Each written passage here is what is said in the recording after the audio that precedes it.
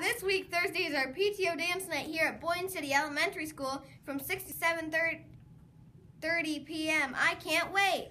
Wow, Audrey, that sounds like lots of fun. Do you know what types of dances we might do?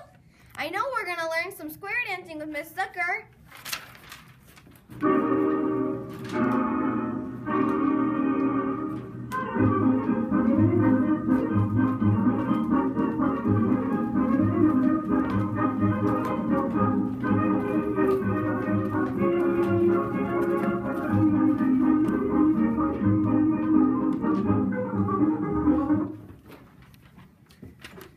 Square dancing? I love square dancing. What else?